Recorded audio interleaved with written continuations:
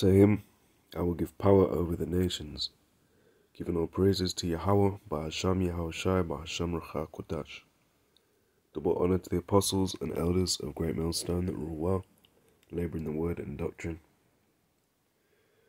So shalom, meaning peace, may that be unto the elect of the nation of Israel. Now,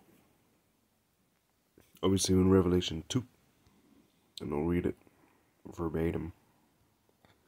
Okay, and obviously we had the David Guzig, I believe it was Isaiah 63, yeah, that he was going over, and he's a famous theologian or scholar, or a man that deals with the scriptures. He's meant to be a high level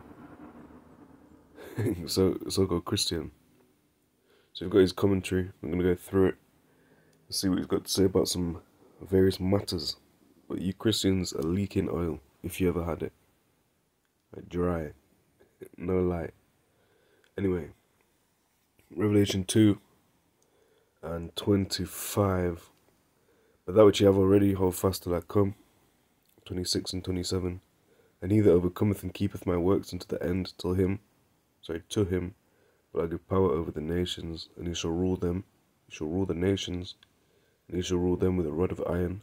As the vessels of a potter shall they be broken to shivers, even as I received of my Father.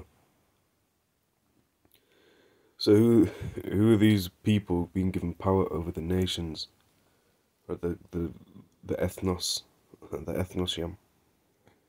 So it says, Revelation 2, 26, 28, this is David Guzik on the Study Guide and Blue Letter Bible. He's titled it The Promise of a Reward. So it says, it's got the scripture, and he who overcomes and keeps my works until the end, to him will I give power over the nations, who shall rule them with a rod of iron. They shall be dashed to pieces like the potter's vessel, as I have received of my Father, and I'll give him the morning star. I believe that's 29. Oh no, it's like 28 yet. So basically deal with 26 and 27. So it says, he overcomes and keeps my works to the end. David Guzik says, even when there is the immoral and idolatrous influence of a Jezebel, Christians can overcome and keep the Messiah's works until the end. We must not become overly discouraged at immorality and idolatry around us, even among Christians. Power's work will still go on through his overcomers. Now this is the part I want to focus on. B. To him will I give power over the nations. And it says here. And I'm going to read that J word is the Messiah. She says the Messiah promised that his people will reign with him. Now you're not wrong, Mr. David. You're probably wrong about who you claim his people are. Matthew 1 and 21, and she shall bring forth a son, and thou shalt call his name Yahawashi, for he will save his people from their sins. And I'm not sure of his Christology.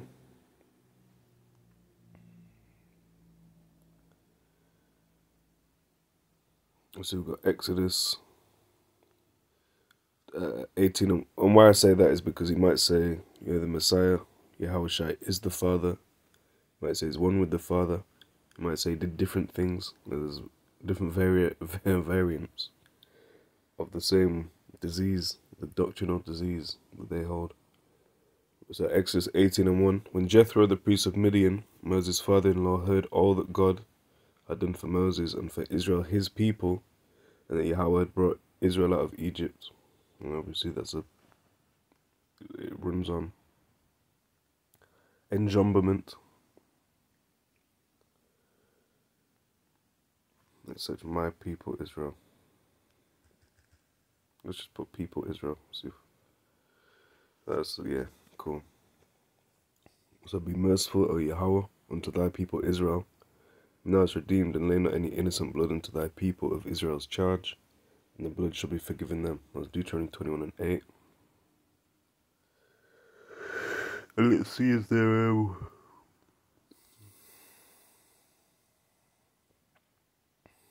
There it is, Matthew 2 and 6. Now Bethlehem in the land of Judah art not the least among the princes of Judah, for out of thee shall come a governor that shall rule my people Israel. Amos 7 and 15. And Yahawah took me as I followed the flock, and Yahawah said unto me, Go prophesy unto my people Israel. So the Lord's people are Israel. Even that. Ezekiel 25 and 14. And I'll lay vengeance upon Edom by the hand of my people Israel, and they shall do in Edom according to mine anger and according to my fury, and they shall know my vengeance, saith Ha'adawan Yahawah. So read this bit again, that the Messiah promised that his people will reign with him. Here, there is a special promise to those who overcome the threat of immorality and idolatry. To them, Yahawashi offered a share in his own kingdom. Now what does that say? Daniel 7 and 18. It says, But the saints of the Most High shall take the kingdom and possess the kingdom forever, even forever and ever.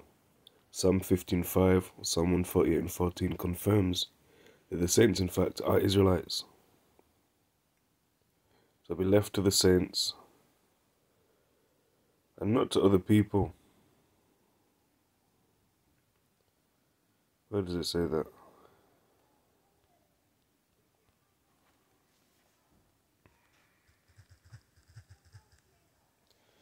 Daniel 2 and 44. And in the days of these kings shall the power of heaven set up a kingdom which shall never be destroyed, and the kingdom shall not be left to other people, but it shall break in pieces and consume all these kingdoms, and it shall stand forever. So it's not going to be left to other people, it's going to be left to the saints. And who are the saints? Psalm 50 and 5.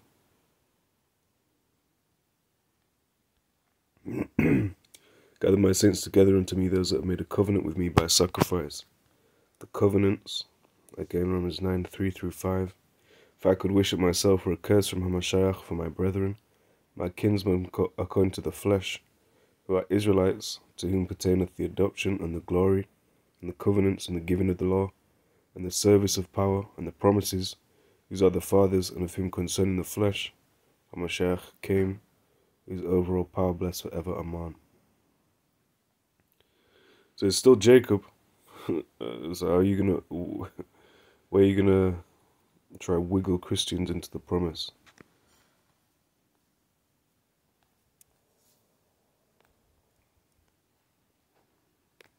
Bear with me.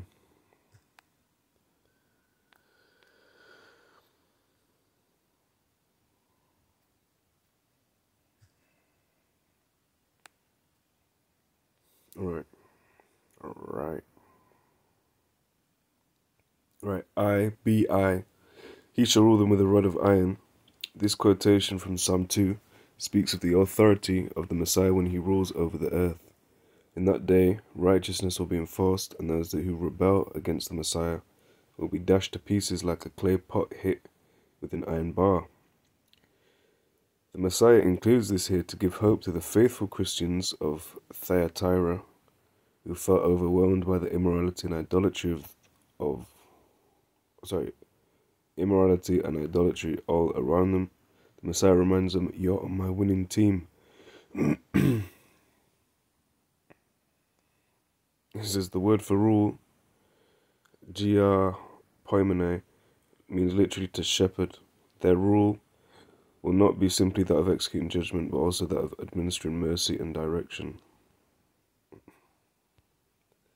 And let's fact check the word for rule. See what they're saying, guide over. So it says to feed, tend a flock, keep sheep, to rule, govern, of rulers, to furnish pasture for food, to nourish, to cherish one's body, to serve the body, to supply the requisites for the soul's need. So his breakdown of that is that he shall nourish them with a rod of iron. An interesting one. Now let's see who this is speaking of, because it's talking about the nations. Let's see what that word is for nations. It says, Psalm 2:8, ask of me, And I shall give thee the heathen for thine inheritance, and the uttermost parts of the earth for thy possession. The heathen is Gawai, is nation, people, usually of non-Hebrew people, of descendants of Abraham, of Israel, of swarms of locusts, other animals, fig, meaning figuratively. Goyim, question mark, nations? I don't have a question mark after nations. But yeah, so Gawai, the plural is Gawayam. So if we look in this, there is Gawayam. So that's the plural. Obviously the normal word, or the singular rather, Gawai, you had the M, because the yam together would make that plural. Gawayam, nations plural. Let's see what David's got to say about this. So you get this, you go commentaries.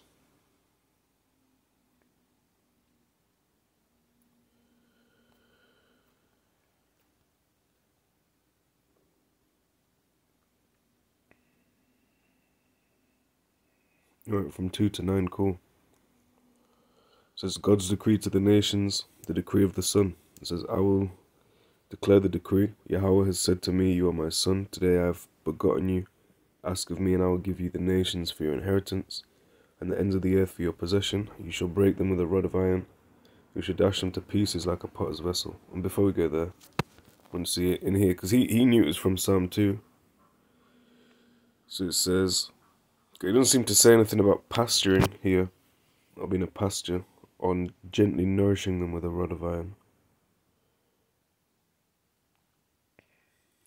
Rayai, it says to be bad, to be evil, to be displeasing, to be sad, to be injurious, be evil, to be wicked, be evil, ethically, to do an injury or hurt, to do evil or wickedly, mischief participle, to break, shatter, quell, to break, broken participle, to be broken, hith palel, to be broken, broken in pieces, broken asunder. And they're all the KJ usages there. It doesn't sound like nourishing. Okay.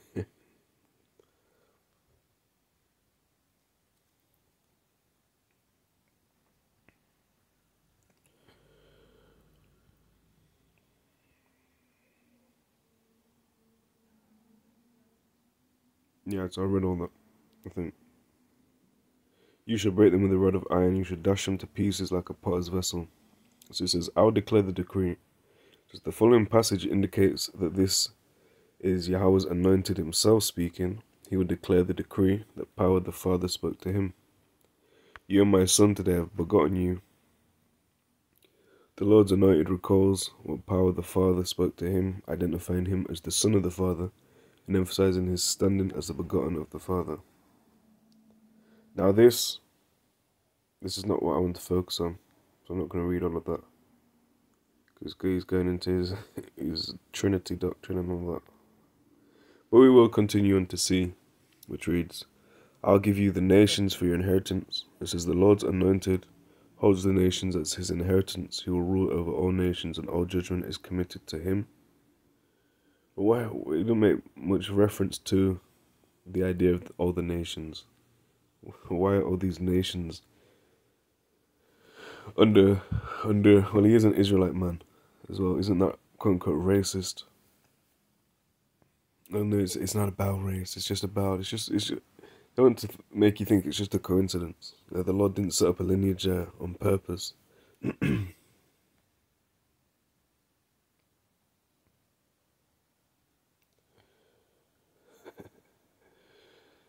Anyway, so yeah, says Revelation 11 and 15 describes an exciting consummation of this inheritance, and the seventh angel sounded a loud voice in heaven, saying, the kingdoms of this world have become the kingdoms of our Lord and of his anointed, and he shall reign forever and ever.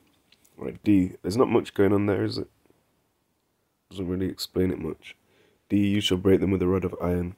The Lord's anointed has such power over the nations that they are like clay posts that he can shatter with a blow from a rod of iron. This shows why it's so foolish for the nations to defy the Lord and his anointed. There's no reason, no benefit to their defiant opposition. Right, fair enough. But why I'm there? Because Let's search this.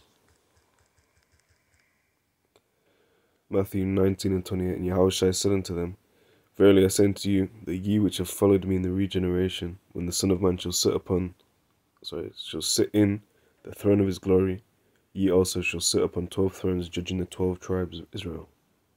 Now why didn't he pick a Hamite, a Canaanite? Already a Canaanite is a Hamite. But why didn't he pick a Cushite, a Hamite, an Elamite, a Moabite, an Ammonite, and all the other ites? Why is it still Israel? Even that in itself is enough to say, if we taught this, which is the outline, they're not really filling in the blanks. They're purposefully omitting certain details and certain thing and thing. But if we taught that, it's like, well, wow, why is it only that? But these are what the scripts say, man.